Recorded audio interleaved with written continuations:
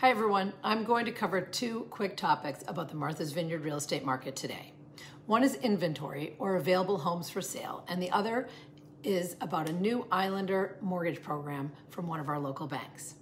So first, let's go over how today's inventory compares to the last several years. Look all the way back to 2019, pre-pandemic, and you'll see in February of that year, we had 206 available homes for sale. This February, we had 69. Last year, we had 59. You can see here that from 2019, inventory fell steadily, but then started to creep up from last year to this year with just 10 more houses available. When do you think we'll be back to 206, which still was considered low inventory? It's going to take some time.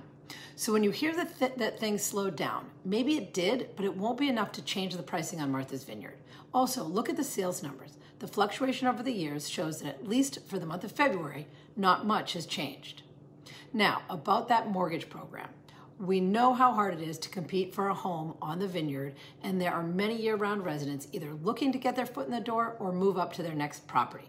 However, competing with many cash buyers or those putting down big deposits can be difficult. One of our local banks has just rolled out a new program exclusively for island residents.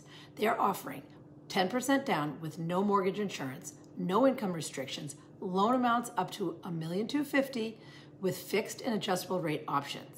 If you want to know who to call to find out more about this loan option or to go over any of your real estate questions, please reach out. I'm happy to help.